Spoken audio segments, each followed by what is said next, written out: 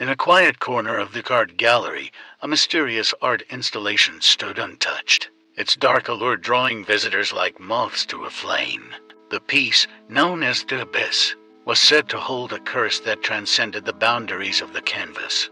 Curiosity piqued, a young woman named Lily approached the installation one evening. As she gazed into the depths of the artwork, a feeling of unease washed over her. The colors seemed to swirl and dance, creating an illusion of movement. Suddenly, Lily found herself transported into a twisted realm where reality and nightmare intertwined. Shadows whispered secrets, their voices echoing through her mind. Every brushstroke seemed to come to life, morphing into grotesque figures that reached out to touch her. She tried to tear her gaze away, but the art held her captive. Lily's heart raced as the hallucinations grew more vivid and terrifying.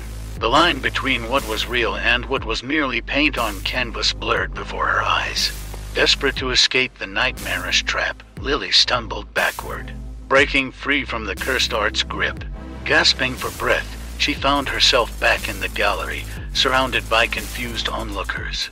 Terrified and shaken, Lily vowed never to return to the abyss, but as she left, she couldn't shake the feeling that something lingered within her, a dark presence that had seeped into her soul. The curse of the art installation had left an indelible mark on her psyche, forever blurring the line between reality and nightmare in her mind.